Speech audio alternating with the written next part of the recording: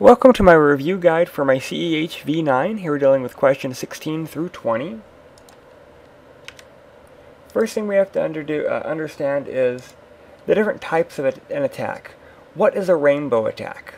What is a brute force attack? What is a dictionary attack? A dictionary attack goes after words. You can have a list or a dictionary of predefined words that you try. A brute force will be trying multiple combinations. It tries to brute force it. A rainbow or a rainbow attack or a rainbow table is a combination of a dictionary with pre-calculated hashes. What ends up happening is a rainbow is more like a lookup. A rainbow could have a lot of predefined hashes, and as you're trying to break the password, you probably have the hash of the password. So you start comparing the hash of the password you're trying to break to a known list of password hashes, and that allows you to gain access. Apparently does not want to change slides. Alright, there we go. How can you verify the integrity of a document? You send a document to a colleague. How can you make sure that they received your document that's non-modified? And typically you can do that by creating a hash value and then sending the hash value also. Here's the document, here's the hash value. They can use a hash calculator to verify the authenticity of that document. Form validation. I've been doing Security Plus for the last several weeks, and we've been having in-depth conversations about form validation.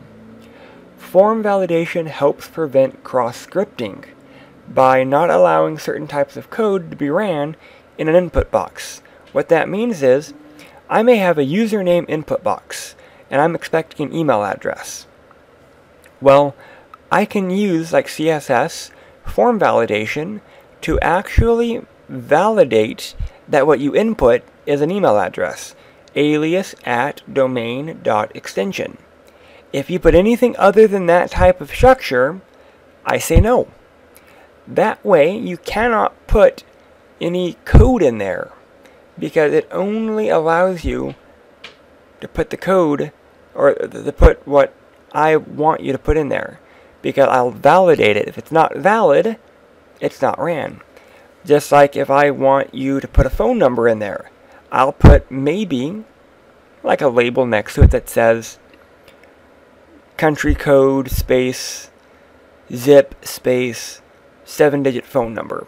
Or I'll give some type of input box that will show you the structure that I want.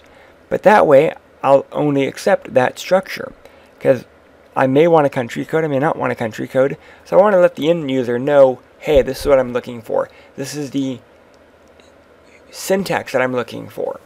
No dashes, so forth. Alright, AES versus RSA. The big one here is AES is symmetric, RSA is asymmetric. RSA uses a separate public and private key. AES uses one key for both. So when it says, what's the difference between AES and RSA? AES is symmetric. RSA is not symmetric, it is asymmetrical. Alright, last big one is differences between the compliances. HIPAA, health. PCI is like payment card, credit cards, debit cards. COBIT is a framework that you typically would be using when implementing like SOX. And lastly is FSMA.